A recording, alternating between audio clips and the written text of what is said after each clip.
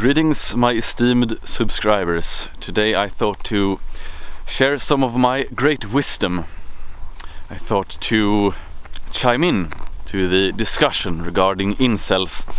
Now, I'm sure you've seen and heard many guys claiming to be experts on how to be popular among women or how to gain women or whatever it might be. I'm not one of those guys. I will actually tell you to stop thinking about women. So I'm not gonna talk about how you can be so popular with the ladies. I'm gonna talk to you about, I'm going to recommend that you stop thinking so much about women. Now, as I said, I'm no Casanova. I don't know the minds of all women, but I can only suppose that it is supremely unattractive with a man or a young man or a guy who goes around worrying about what women will think of him. Now, before I begin to elaborate on my thoughts, I will say though that you should care about what others think of you when it comes to how you present yourself. So do look as good as possible, be as well trained as possible, be well dressed, be well groomed, take care of your hygiene, and above all else, make sure to be socially pleasant, socially skilled, so you have those things in place. But beyond that, if you go around trying to appease women, having that as your goal, to be approved by women, it's a faulty hierarchy. In a more reasonable and traditional society, you look to the other men of your tribe for approval, primarily the older men of the tribe. Those are the ones you want to impress and who you seek approval from.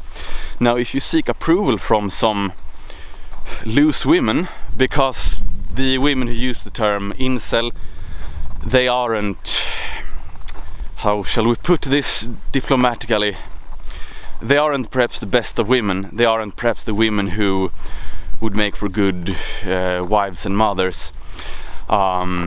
So, you know, if you get upset by some modern woman calling you an incel, yeah, it's not too much to worry about. So if you go around viewing yourself in that way, that you base your identity upon the fact that you can't gain sexual access to loose women, I mean, that's not a good way to view yourself or to view the world. And I can only suppose that women will pick up on it as well, that they see, okay, this guy, he views me as an authority. And of course that's not particularly attractive in terms of hierarchy either. Instead, focus more on my teachings. Focus less on women and more on my teachings. Some people might say that I'm arrogant, that I have a big ego. I don't have a big ego, I have a big heart. And I care about you, that's why I say it. I want you to have a good and happy life. I don't want you to go around being sad for the fact that to use the terminology of the normies, that you aren't getting laid. I try to meet the normies halfway by using their lingo. Anyway, point being, I don't want you to spend or waste time identifying as something that isn't really all too impressive. Now, I've met many impressive men over all these years because of the various situations and contexts I've been in. None of them have cared all too much if they are attractive to women. They have been attractive to women precisely because they haven't thought about it, because they are pursuing their own goals, because they are concerned with other ideals than what a modern woman will think is sexy in them. It's unworthy, it's cringe-worthy. All men, if you think this way, please stop. I implore you, please stop thinking in these terms. Now, in terms of your happiness, your quality of life, imagine if you are a 23-year-old guy who isn't currently getting any access, sexual access, you can either go around lamenting this fact, thinking about it, oh, life is so bad, I can't get this.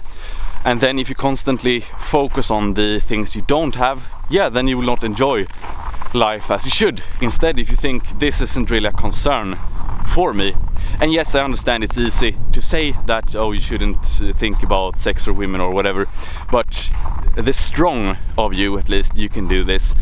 And if you can turn that energy into something productive, then you will prosper. It's ancient knowledge, ancient esoteric knowledge right here. So anyway, then a few years go by, the 23-year-old guy is suddenly, I don't know, a few years older at least, and he finds someone who will become his wife. Then the problem has been solved, and he has been happy that he didn't worry all too much about it, but instead that he pursued his own goals. Now, related to this is a great lie of our modern era, and that is that you need to have sex. Now, if you are in a loving relationship, it's all good, then of course you should have and enjoy it as a natural part of life. Sex is good, it's something that God, Mother Nature, has given us to enjoy. So this is not some religious life-denying attitude towards sex. This is not what I'm saying. What I'm saying is that if you currently don't have access, sexual access, then don't think, oh, this is something I really need in my life, this is something I must have, because it's really not.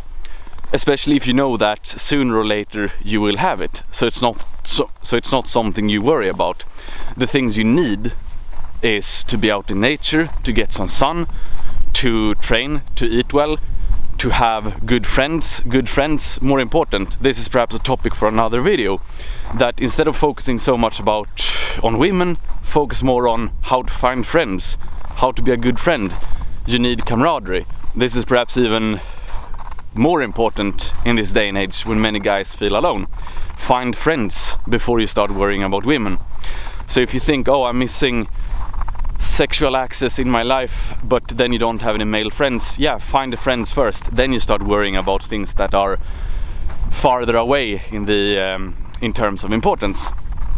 Sex you can have later. You absolutely don't need to have sexual access at this particular moment, especially not if you're a younger guy. One thing if you get to the age of marriage and having children and stuff like that, it's a different situation. But if someone says to you that if you don't have sexual access at all times, you are bad and you're doing it wrong, it's not true at all. It's nothing impressive by living that sort of lifestyle, and it won't make you more impressive, it won't give you more opportunities later on. So keep that in mind.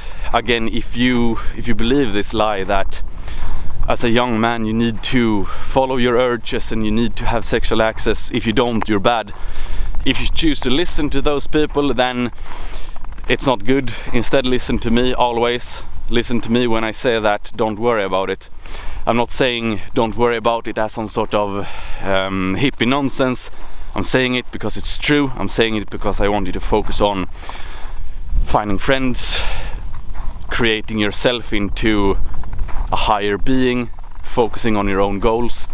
If you want to find happiness as a man, then you have to find a purpose and a quest, and then you spend every waking hour focusing on how to reach your goals. That is your focus. Now, to end this video, I will paraphrase a section from Bronze Age Mindset, and that's basically: a chimp in nature does not play with himself, so to speak, because there is no time. He is too occupied with mastering space, mastering himself. Only a chimp in captivity will do these sort of things. You can view it in the same sense, both when it comes to, well, playing, both when it comes to touching yourself and to, you know, sexual access out of a loving relationship. You can view it in the same way, that those things they aren't only a waste of time, more importantly, they are a waste of vital energies within you that you can use for a higher purpose. So anyway, something to keep in mind. And yeah, those were my thoughts for today. Thank you for watching. Do read Dauntless. Check out all links in the description box below. XXO. Boom.